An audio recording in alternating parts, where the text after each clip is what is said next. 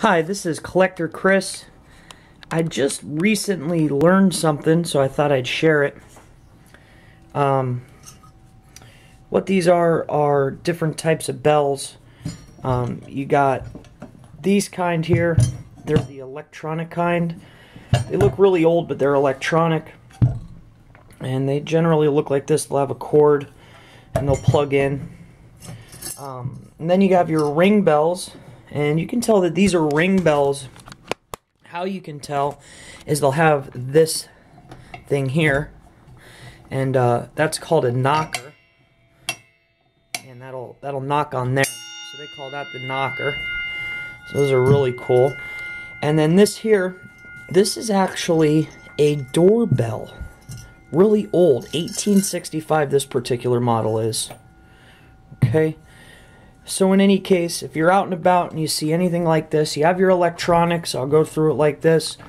These generally, I've found, probably going to sell for a little bit less. Even though they look old, you know, they're really not.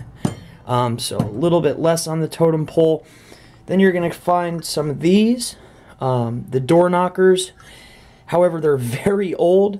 You know, they're in the mid-range as far as price. And then you have the cream of the crop, at least out of these three types. These are the ring bells. And what I found is the bigger the head, the better. So the bigger the better as far as these are concerned. If you have a bigger diameter, it makes a louder sound, and that's what it seems like these collectors are looking for. They want a louder sound, and they're looking for these ring bells. So an old one of these, the big head on it that's real loud, you're doing great.